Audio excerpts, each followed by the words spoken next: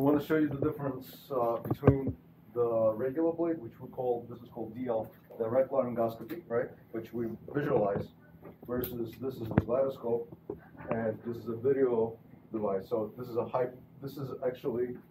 this one is the hyperangulated blade, and this is the normal geometry. This is the one you regularly intubate that we've been practicing. Okay, right. And this has a different geometry, right? You notice? Yeah. Yes. So what I'm going to do is I'm going to say we pre-oxygenated and we did all those steps. Right. And I'm going to go strictly to,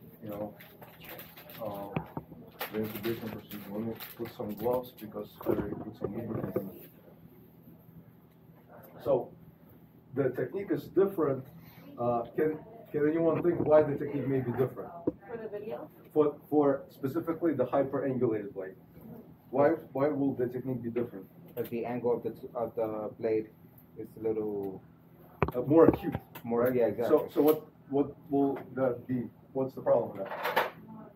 You cannot insert it the way you normally would with the tube, right? The tube is harder to introduce, right? And something I want to show you. This is actually.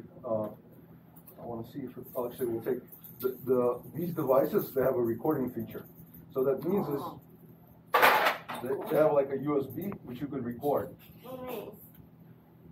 So why do you think that may be beneficial? So recording button is right here. So you can see the mistakes that you made? So mistakes, or more importantly, not per se mistakes. But to show evidence that you did it right. So if you wanted to review the case later on, right, and your technique that you employed. So basically, the video that's recording is basically recording from the tip, from here, right? So everything that's done is recording every single move, right? So this is your regular standard geometry. I'm gonna switch it to the hyperangulated blade.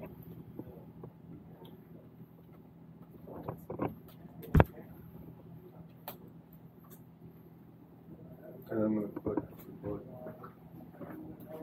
you see everything on the screen, right? So this is my tube, right? And this is my syringe. Let's say I have you hold it next to me, right? So here, what you want to do is we're going to use a scissor technique, usually 1 and 3. So what I'm saying 1 and 3 is your thumb and your middle finger, right? So the thumb opens the mandible, and this goes in the maxilla. So I'm basically opening the mouth. This gives me very wide opening. If I use 1, right, on the index, it's not as much of an opening as this and this. Right here, I can really open the mouth. And then this hyperangulated blade, you're basically holding with your 3 fingers, thumb and 2 fingers. And what you're doing is, the first step is always find the landmarks, right? So the first landmarks I see is what?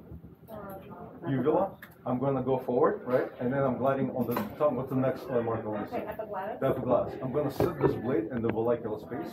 And when I do it, right, I'm going to engage the hyoepiglottic ligament to expose the vocal cords. But you see on the screen, right? On this screen, this is the best view, right? What this flap is basically it's from the mannequin. You see how it's not glued? But we're looking at the structure past it. You see how I see the vocal cords? Yes.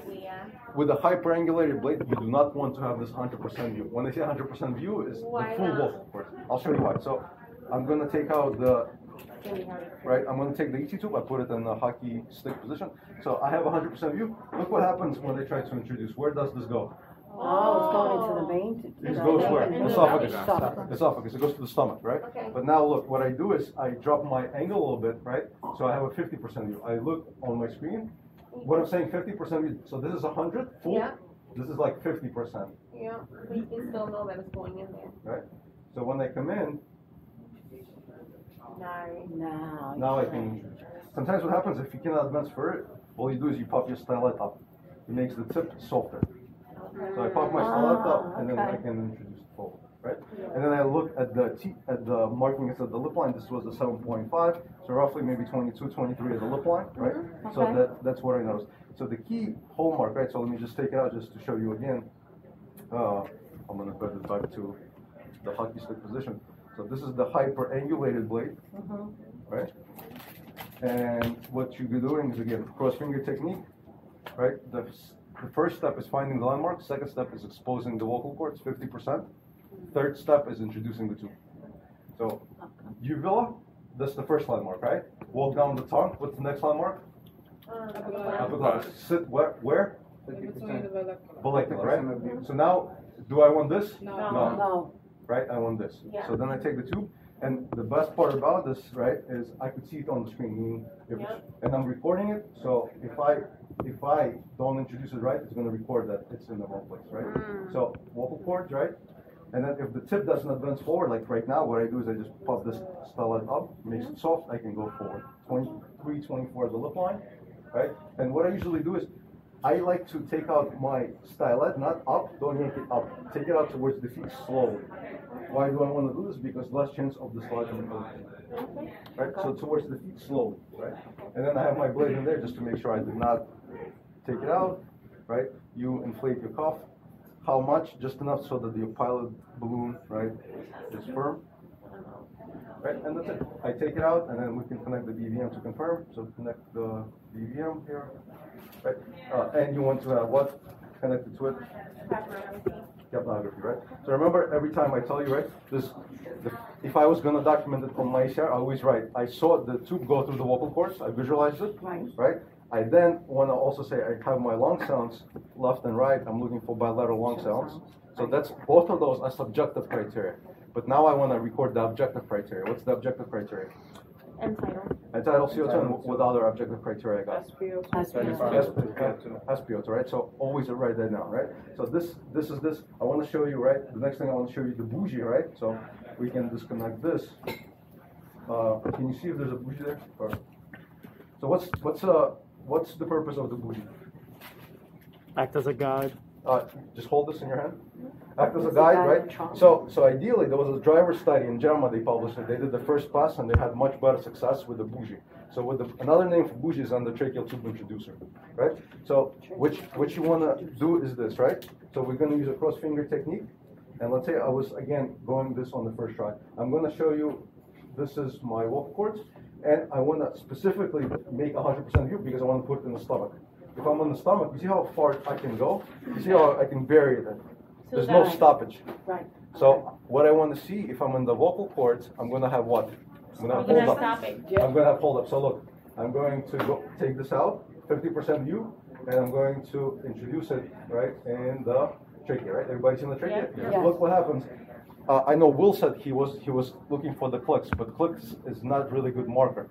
What is the best marker is this. Hold up. Yeah, where's the hold up actually occurring? On the Carina. Not the carina. It's a good thought process, right? Carina, it's where the lungs bifurcate, right? Left and right. But usually it goes in the right main stem. Why does it go into right main stem? Because it's bigger. Right? So that's what we want. We want to hold it. And then the thing is, we're gonna now lace the tube over it. You see how my blade is in place? I need to have it in place in order to facilitate tube delivery. Right? So as I go, grab the tip of the bougie, and what you do is, if you feel resistance, it's probably the tip of the tube is getting caught on the vocal cords. You pull back, rotate, right, and then you advance forward, right? And then again, I look at 22, 23, the lip line, right? And then you stop. And then what I do is, right, I take out the bougie, right? And then a couple of people, right? And then I reconfirm my stuff, right? So with the bougie, what's the goal? Is you want to have hold up if you're in the right place, right? Hold up is where? Right main stem, right? And then if it was in the wrong location, you basically bury the bougie. You're not going to have any hold up, right? What's the benefit of using the bougie? It helps guide the tube in. And if you have, let's say, I'll show you why it's really good, right? So I'm going to take this out. Sometimes when we intubate, right, and you had the positioning right, ear to the sternal latch, everything you did right? But instead of having this view when you go with your direct laryngoscopy, you may have this type of view. You see how it's like it's not, you can't really see. All I see is the notch, the posterior notch, right? I don't see this type of view. I see this view. And with this view, if I have a bougie, I can still intubate. Why? Because I'm going to get hold up. So I can still introduce. And if it keeps going down, you know you're in the stomach, so you know you. That is correct. And I'm just going to show you. So you see this technique, and then I'm going to show you that blade. So this was I was talking to you about, right? This is what you guys using.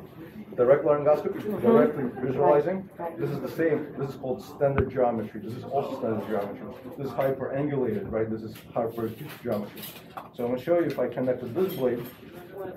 Right? So you still have the benefit of the video. However, what you can also do with this blade is right, if you're having issues, you could actually look inside because it's going to mimic the actual, right, regular standard geometry blade. So cross finger technique, come in from the side, and again, what I'm trying to do, Landmark. I'm trying to landmark. So I see the what? Epiglottis, and I insert into the vallecula, and I visualize, right? And you see how here, right, I actually have the appropriate, right? Right? So here you would need a stylet, right? So put the stylet in, right? So the benefit with this blade, right? You could have it on video where you could use it on the video, right? But also, right, I can use direct laryngoscopy. So if I'm having issues, I can just look here, and then I have the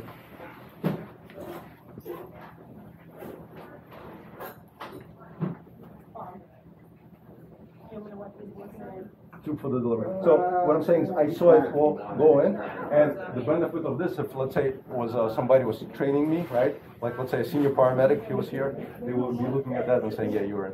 You follow what I'm saying? So that's basically the utility. So you inflate, you do the same thing. So what's the benefit of having it not being hyperacute? You could basically use your eyes to follow through. Like it's the same thing, right? So this is the fiber optic blade. This is, I think, is a 3. This is a 4. That fiber optic is Bougie, right? Yeah, yeah. He brought him in, and then we got the hyperacute blade, right? Yeah, you can take it out. Hyperacute blade, where we said we want 50% view. Here you want the regular view because Regular 100% view. there you got it. And the last thing, right, the Bougie, right, we talked about. Ideally, when do you want to use it? Honestly, if you have it, use it the first time because you don't know what you may see. So use it right away. How do I know I'm in the right place? Hold up. Hold it. Right vein stem bronchi. Right. Right? Doesn't go in the stomach. I think Stomach, you lose it. we showed all the things we have. Let me see if there's anything else I want. Oh, there's one thing I do want to show you. So we have a patient and we are pre-oxygenating the patient, right? So how about you guys come over here, right? You grab it, right? And we put the OPA, so we sized and we measured and we insert the OPA, and we are pre-oxygenating. So go ahead, pre-oxygenate. And then what happens is, let's say you've been pre-oxygenating for 2 minutes, and your SAT is not going up, it's 89%. You've been doing it for 2 minutes. All right, guys, wrap it up. Yeah. Squeeze. So what's the problem? There's probably a shunt, right? So how do you remedy it? You introduce what? The Peep. The Peep valve. Yeah. And then you do the same procedure for 2 minutes, right, to get it to 100. So you said, can you repeat that? So if you pre-oxygenate a patient for 2 minutes and your SAT didn't go up, they probably have a shunt, meaning there's blood flow without oxygen coming in, right? So you connect the Peep valve, dial it to 5 to 10, do the 2 minutes again, and the SAT should go up. Right?